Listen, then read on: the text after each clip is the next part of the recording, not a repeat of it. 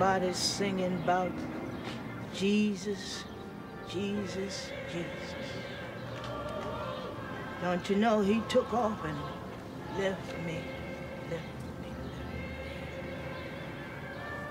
So he wouldn't have to look at the faces of all this shit who go around screaming, Jesus, Jesus, Jesus. Everybody's singing about Jesus, Jesus. You know, I looked down at that child as I baptized her. Come on, sit down. And all kinds of warm feelings tingled through my body and through my mind. Thoughts of my own childhood. You know that youth is a gift of God, too. But it's not a gift that's supposed to last forever. The memory should last, but not the childhood. Not biologically or mentally. We have got to grow to maturity, to responsibility, to leadership. But we live in a land where maturity, the responsibilities of adulthood are not stressed. No. We bow to youth, childishness, frivolity. Why be gray? Dependable when you can dye your hair, abandon your responsibilities, buy more toys, play more games. Teaching today, wasn't he? All right. Kathleen, did you hear today's sermon? Oh, it was interesting. Very interesting. Look, I don't want to be a goddamn undertaker, okay? Woodrow, you know better than to take the Lord's name in vain in front of his very own house. Woody doesn't care if he burns in hell. You're messing with the Lord here. No, you're the one messing with the Lord here. You know, you got no problem bringing up the name of God as long as it's to scare people. You two, you both have a way of making Sunday unbearable. Woody, where are you going? To get the car. Is everything okay? Oh, everything's fine.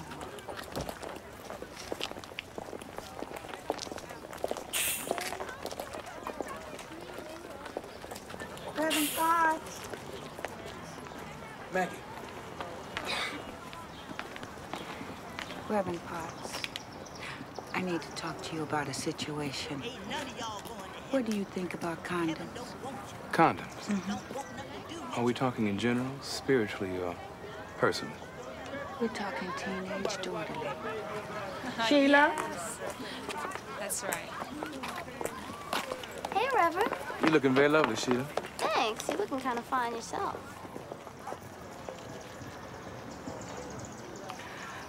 Well, it's come to this, Reverend Potts. Sheila is carrying condoms around in her purse. Now, I have nothing against the use of condoms in the right circumstances. But Sheila's only 16. Now, she's a good student and all. I'll give her that. You know that I'm a strong advocate of sex only after marriage. And when I counsel teenagers, I make it very clear. But we have to look at the reality of the times, Maggie. With teenage pregnancies and worse, all these diseases, AIDS and all. But I don't think 16-year-olds can deal with, you know, all those emotions having to do with sex. And carrying condoms around so they can give in to every little itch just don't seem right to me. I'll agree with you, Maggie. It shouldn't happen.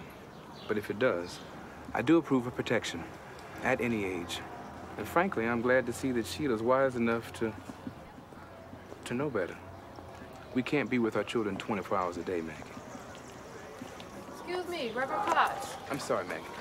I'm so sorry. Sister Hazel wants to know who else going to the conference Tuesday. Please excuse me, Maggie, will you? And if you like, we can continue this in family counseling during the week. You're losing it bad. You know what tells me? I see it in your bitch eyes. Get into the flow of an offense here and start making some of their shots. Ball tipped away from Kaczynski by Hamilton. Those two have really been shoving in the last 30 seconds. Kaczynski having a problem. Hey, this looks looks pretty good. Oh, yeah. We're really working on it.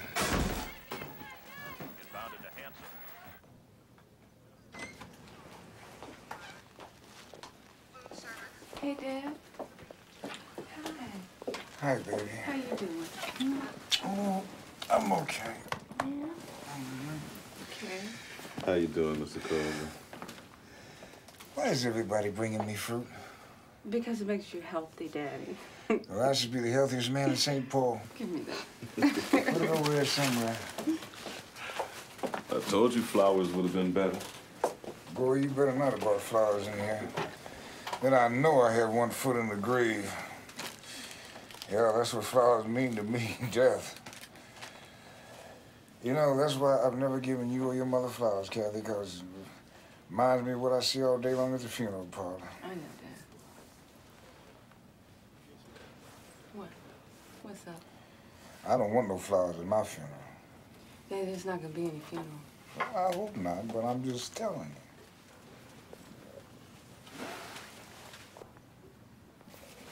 What's the matter with you, Woodrow? Nothing, Mr. Coleman. I stink or something? Oh, no, not at all. Hey. Because I was bathed no more than 15 minutes before you came in here. By the finest nurse in the hospital. Oh, yeah, no girl. Can't be no more than 20. Always trying to bathe me, man. I know I'm old enough to be her grandfather, but I think she dig me, man. Oh, really? I'm serious. Oh, I hear you, right.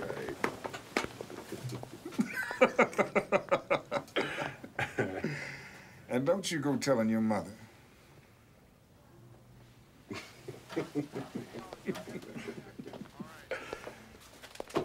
You know, when my little girl came to me and asked me for some money to send this young Vietnam vet to the best drug rehabilitation center in the country, I did it because, well, being an only child and all, we spoiled Kathleen. And I don't see anything wrong in that. More black kids should be spoiled. But outside of me and her mother, I've never really seen Kathy overextend herself for anybody. Daddy. And I've never regretted giving her that money. You're my son.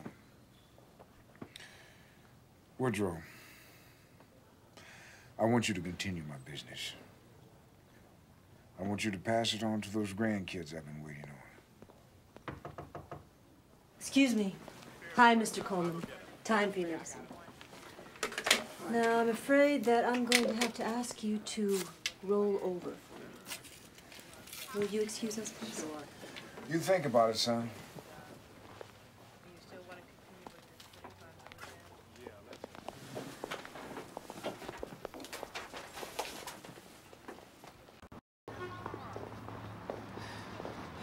Daddy doesn't even look that sick. You know, I don't understand this.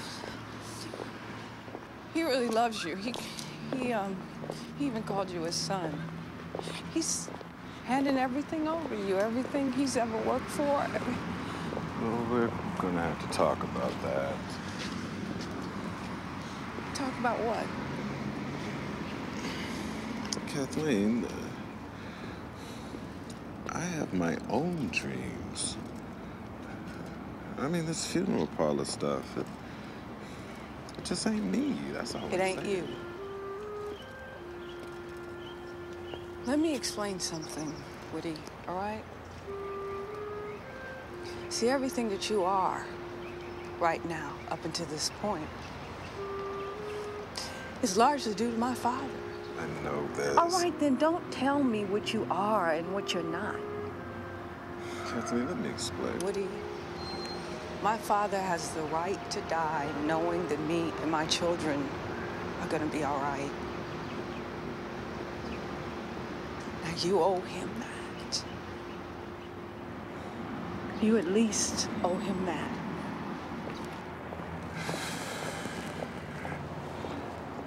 I don't want to hate flowers.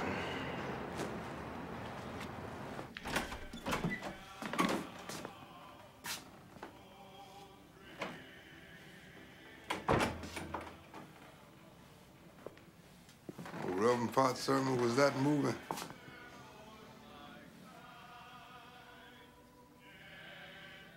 Well, what's the matter, lady? Did you know that your son hates me? What? Since he was 6 years old. Never once has he called me mother.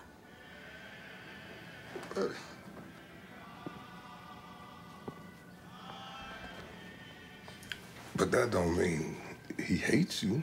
Yolanda and Rolanda have always called you Daddy, but Woody has never accepted me as his mother. You're the only mother he's ever known. He stood in front of the church today and said I made Sundays unbearable for him. Oh, Maggie. You know good and well Woody didn't mean that.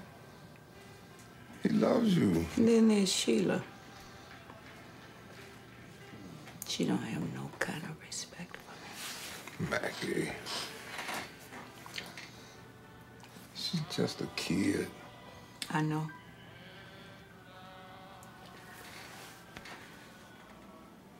And I'm scared now, Jake. I talked to Reverend Potts today. And even he was against me. And then this woman outside the church said I was losing it. She said I had bitch eyes. Do I have bitch eyes? Well, what is she talking about, bitch eyes? You got the softest, prettiest eyes I ever seen on a woman. You ain't losing nothing. Everybody in the family loves you to pieces.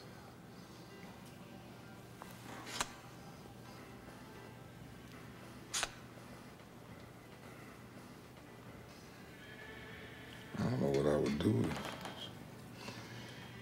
if something happened to you. That's the way you feel. But the kids...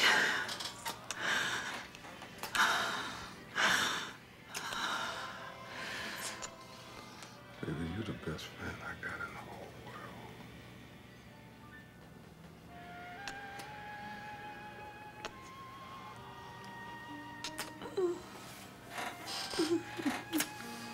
Come here.